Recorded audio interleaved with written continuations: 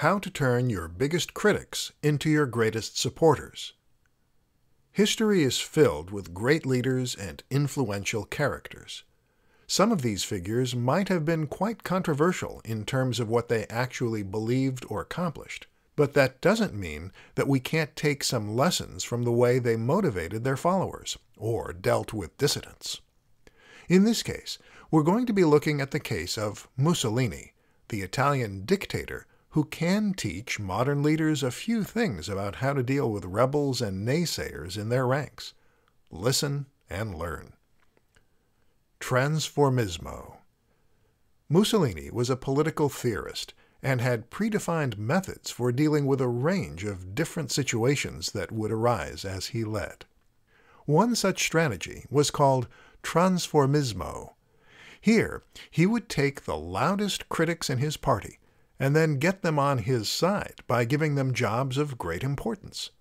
This goes against our natural instincts, but it is a much more effective way of neutralizing a threat than the alternative.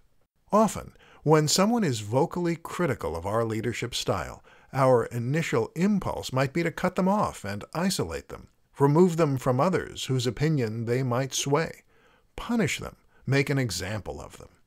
But all this does is to make them more bitter, more angry, and more motivated.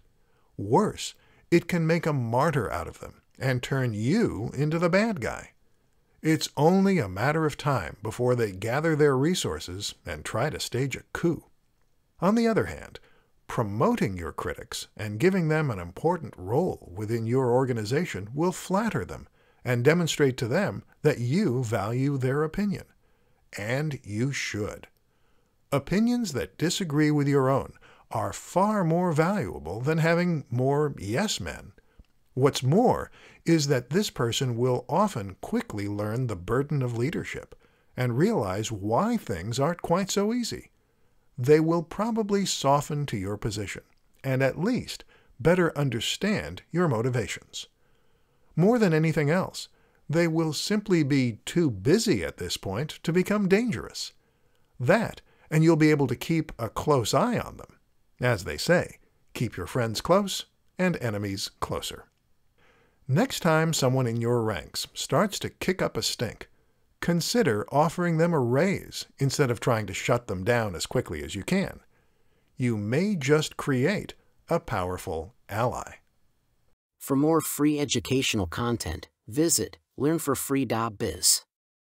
Content produced and distributed by AllSuperInfo.